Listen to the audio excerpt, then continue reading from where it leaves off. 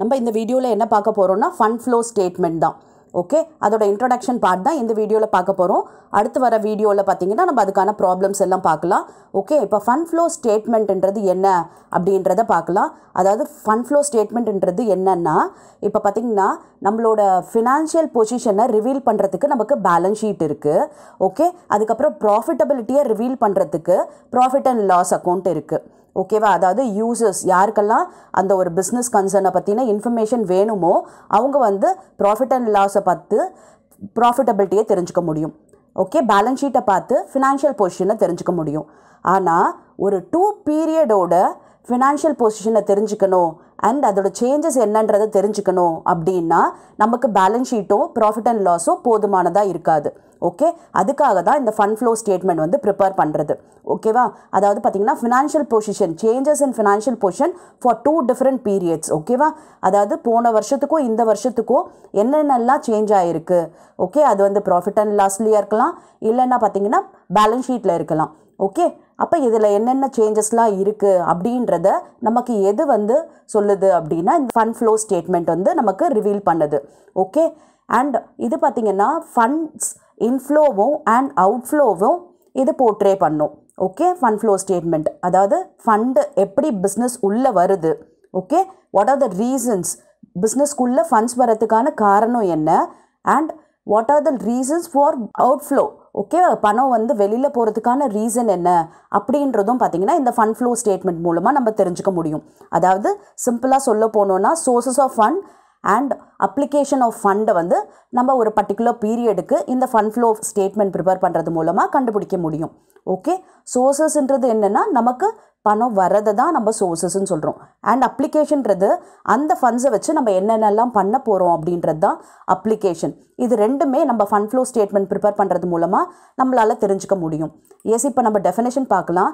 பாருங்கள், according to R. N.. Antony, the funds flow statement describes the sources from which additional funds were derived and the use of which these funds were put.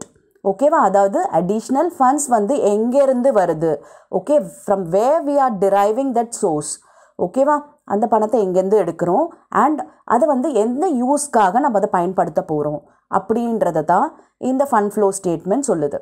Okay, S, இப்போ இது வந்து steps பார்க்கலாம். அதாவது இந்த fund flow statement நம்ம prepare பண்ணணும் அப்படின்னா நமக்கு ஒரு 3 ஸ்டெப்ஸ் இருக்குது. ஃபர்ஸ்ட் என்னன்னு பார்த்தீங்கன்னா preparing the statement of changes in working capital. ஓகேவா, அதாவது ஒர்க்கிங் கேபிட்டல் தான் பார்த்தீங்கன்னா டே டு டே அஃபேர்ஸ்க்கு ஒரு பிஸ்னஸ்க்கு தேவையான ஃபண்டை வந்து சொல்கிறது வந்து நம்ம என்ன சொல்வோம்னா ஒர்க்கிங் கேபிட்டல்னு சொல்லுவோம் இல்லையா. அப்போ அந்த ஒர்க்கிங் கேபிட்டல் என்னென்ன சேஞ்சஸ் இருக்குது அப்படின்றத ஐடென்டிஃபை பண்ணுறதுக்கு நம்ம statement of changes in working capital prepare பண்ண போகிறோம். அண்ட் அதுக்கப்புறம் preparing the adjusted profit and loss account. ஓகேவா, அட்ஜஸ்டட் ப்ராஃபிட் அண்ட் லாஸ் அக்கௌண்ட்டும் நம்ம ப்ரிப்பேர் பண்ண போகிறோம். அதுக்கப்புறம் 3rd ஸ்டெப் தான் என்ன அப்படின்னு பார்த்தீங்கன்னா நமக்கு வந்து ஃபண்ட் ஃப்ளோ ஸ்டேட்மெண்ட் ப்ரிப்பேர் பண்ணுவோம். ஓகே, இதுதான் வந்து 3 ஸ்டெப் இருக்குது. அண்ட் இன் பிட்வீன் பார்த்தீங்கன்னா நமக்கு இதுக்கு தேவையான லெஜர் அக்கௌண்ட்ஸ் எல்லாம் நம்ம ப்ரிப்பேர் பண்ணுவோம். ஓகே, இதுதான் வந்து steps of fund flow statement. இதுதான் 3 பேஜஸ் நமக்கு இருக்குது இந்த ஃபண்ட் ஃப்ளோ ஸ்டேட்மெண்ட் நம்ம ப்ரிப்பேர் பண்ணணும் அப்படின்னா. ஓகே, எஸ், இப்போ நம்ம ஒவ்வொன்றுத்துக்கும் இப்போ நம்ம பார்த்தோம் இல்லையா, statement of changes in working capital, adjusted profit and loss end fund flow statement. இது எல்லாத்துக்கும் நம்ம இப்போ இந்த வீடியோவில் ஃபார்மேட் என்னன்றதை பார்க்க போகிறோம். ஓகே, இப்போ பாருங்கள், இதுதான் statement showing working capital changes. இது பார்த்தீங்கன்னா year, first year and second year, அதாவது இது மேபி ஓப்பனிங் அண்ட் க்ளோசிங்காக கூட இருக்கலாம். ஓகே, அதில் கரண்ட் அசட்ஸ்லாம் இருந்துச்சு அப்படின்னா ஐ ஹாவ் லிஸ்டட் ஃபியூ. ஓகேவா, ஒரு ஃபியூ சாம்பிள்ஸ், ஃபியூ இல்லை ஆல்மோஸ்ட் ஐ கவர்ட். ஓகே, உங்களுக்கு வந்து கரண்ட் அசட்ஸில் என்னெல்லாம் வரலாம் அப்படின்னு பாசிபிலிட்டிஸ் இருக்கோ அதெல்லாம் உங்களுக்கு லிஸ்ட் பண்ணியிருக்கேன். அதே மாதிரி கரண்ட் லைபிலிட்டியில் என்னெல்லாம் வரலான்றதையும் இங்கே லிஸ்ட் பண்ணியிருக்கேன். Okay, cash, bank, stock, inventory, sundry theta, trading investment, short term investment, prepaid expenses, bills receivables, அக்ரூட் இன்கம். ஓகே, இதெல்லாம் வந்து கரண்ட் அசட்ஸில் வரலாம். அண்ட் கரண்ட் லைபிலிட்டியில் பார்த்தீங்கன்னா creditor, bills payables, outstanding expenses, short term loan, bank over draft, இதெல்லாம் வந்து current லைபிலிட்டியில் உங்களுக்கு ப்ராப்ளமில் வரத்துக்கு நிறைய possibilities இருக்குது. இப்போ நம்ம என்ன பண்ணணும் அப்படின்னா கரண்ட் அசெட்டை டோட்டல் பண்ணணும் அண்ட் கரண்ட் லைபிலிட்டியை டோட்டல் பண்ணணும். Okay, and working capital is nothing but நம்மளோட current assets minus current liability தான். அப்போ இந்த டோட்டல் ஏவையும் பியும் மைனஸ் பண்ணால் நமக்கு ஒர்க்கிங் கேபிட்டல் என்னன்றது தெரிஞ்சிடும். ஓகே, அப்போ ஃபர்ஸ்ட் பீரியடுக்கும் செகண்ட் பீரியடுக்கும் நமக்கு ஒர்க்கிங் கேபிட்டல் தெரிஞ்சிரும். ஸோ அதுலேருந்து நம்ம வந்து இன்க்ரீஸா டிக்ரீஸா அப்படின்றத ஐடென்டிஃபை பண்ணிட முடிஞ்சிடும். ஓகே, இது எதுக்கு அப்படின்னு பார்த்தீங்கன்னா, இப்போ கேஷ் வந்து ஓப்பனிங்லேயோ இல்லை க்ளோசிங்லேயோ இன்க்ரீஸ் ஆகுதா டிக்ரீஸ் ஆகுதா அப்படின்றத பார்த்து, இன்க்ரீஸ்னால் எவ்வளோ இன்க்ரீஸ் ஆச்சு அப்படின்றத இன்க்ரீஸ் காலமில் போடணும். அண்ட் டிக்ரீஸ் ஆச்சுன்னா எவ்வளோ டிக்ரீஸ் ஆச்சு அப்படின்றத நம்ம டிக்ரீஸ் காலமில் போடணும். ஃபார் எக்ஸாம்பிள், இங்கே 10,000 இருக்குது, இங்கே 20,000 இருக்குன்னா என்ன அர்த்தம்? அது இன்க்ரீஸ் ஆயிருக்குன்னு அர்த்தம் இல்லையா? அப்போ நம்ம இன்க்ரீஸ் காலமில் 10,000 போடணும். அதாவது எவ்வளோ இன்க்ரீஸ் ஆயிருக்குன்னா 10,000 இன்க்ரீஸ் ஆயிருக்கு. ஸோ நம்ம இங்கே போடணும். இது 5,000 இன்க்ரீஸ் ஆயிடுச்சுன்னா 5,000 போடணும். அப்போ புரியும். ஜஸ்ட் இப்போ ஃபார்மேட்டில் என்னென்னலாம் வரும் அப்படின்றத மட்டும் தெரிஞ்சுக்குங்க. Okay, S. இப்போ பாருங்கள், இது வந்து adjusted profit and loss account. Okay, இது வந்து நம்ம நிறைய பார்த்துருப்போம். ஓகே, அதாவது நான் ஆப்ரேட்டிங் எக்ஸ்பென்சஸ் எல்லாத்தையும் நம்ம என்ன பண்ணுவோம்? டெபிட் பண்ணணும். அண்ட் நான் ஆப்ரேட்டிங் இன்கம் எல்லாத்தையும் நம்ம கிரெடிட் பண்ணுறோம். ஓகே, இது என்ன அப்படின்னு பார்த்தீங்கன்னா, opening balance of profit and loss account. அதை வந்து liability is a credit balance இல்லையா? அதனால் ஓப்பனிங் பேலன்ஸ் வந்து நம்ம கிரெடிட் பண்ணுறோம். அண்ட் க்ளோசிங் பேலன்ஸ் பார்த்தீங்கன்னா டெபிட் பண்ணியிருக்கோம். ஓகே, இதில் என்னென்னலாம் வருதுன்றதை பாருங்கள். Depreciation on fixed asset, loss on sale of fixed asset, loss on sale of investment, goodwill return of, discount on issue of shares and debentures, provision for tax, proposed dividend, transfer to reserve, preliminary expenses, written off. Okay, இப்போ இது எல்லாம் நம்ம debit பண்ணணும். And கிரெடிட்டில் பாருங்கள், profit on sale of fixed asset, profit on sale of investment, interest on investment, income tax refund, dividend received. Okay, இதெல்லாம் நான் operating income. So அது எல்லாத்தையும் நம்ம வந்து என்ன பண்ணுறோன்னா கிரெடிட் பண்ணணும். இங்கே ஓப்பனிங் பேலன்ஸ் ஆஃப் P&L, அதாவது ப்ராஃபிட் அண்ட் லாஸ் போடுவோம். அண்ட் இங்கே க்ளோசிங் பேலன்ஸ் போடுவோம். அண்ட் இந்த சைடு பேலன்சிங் ஃபிகர் வந்துச்சு அப்படின்னா அதை நம்ம என்ன சொல்கிறோம்னா ஃபண்ட்ஸ் ஃப்ரம் ஆப்ரேஷன் சொல்கிறோம். அண்ட் இங்கே வந்துச்சு அப்படின்னா ஃபண்ட்ஸ் லாஸ்ட் ஃப்ரம் ஆப்ரேஷன் சொல்லுவோம். ஓகேவா? இப்போ இதை வந்து நம்ம வந்து எங்கே போடணும் அப்படின்னா ஃபண்ட் ஃப்ளோ ஸ்டேட்மெண்ட்டில் நமக்கு வரும். ஓகே, இதே தான். அதாவது ஃபண்ட்ஸ் ஃப்ரம் ஆப்ரேஷன் கால்குலேட் பண்ணுறதுக்கு நான் ஸ்டேட்மெண்ட் ஃபார்மில் கொடுத்துருக்கேன். ஓகே, இதுக்கு முன்னாடி நம்ம பார்த்தது அக்கௌண்ட் ஃபார்மில் இருந்தது. அட்ஜஸ்டட் P&Lன்றது அக்கௌண்ட் ஃபார்ம், லெட்ஜர் ஃபார்மில் இருந்தது.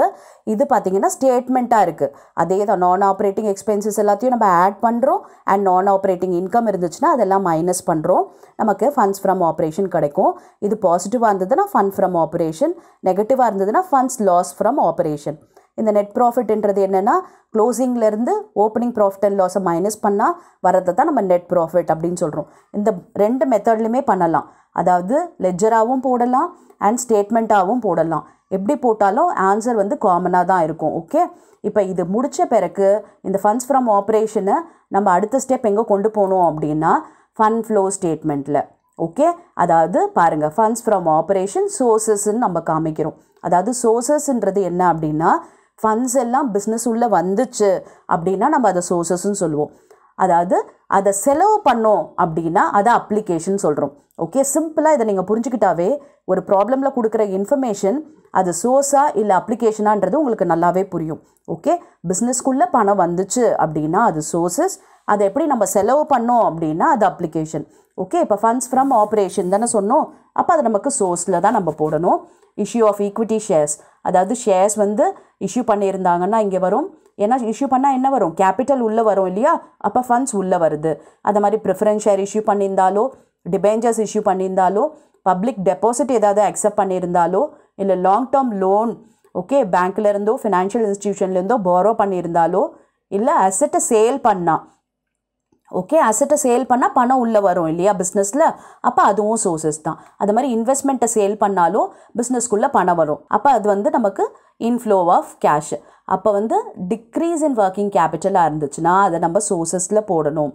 ஓகே, ஒர்க்கிங் கேபிட்டல் டிக்ரீஸ் ஆச்சுன்னா நமக்கு சோர்ஸஸில் வரும். இதுவே இன்க்ரீஸ் ஆச்சுன்னா அதை வந்து அப்ளிகேஷன் சொல்கிறோம். ஓகே, இப்போ பாருங்களேன், பர்ச்சேஸ் ஆஃப் ஃபிக்ஸட் அசெட்டை நம்ம பர்ச்சேஸ் பண்ணோம் அப்படின்னா என்ன ஆகும்? பணம் வெளியில் போகும் இல்லையா?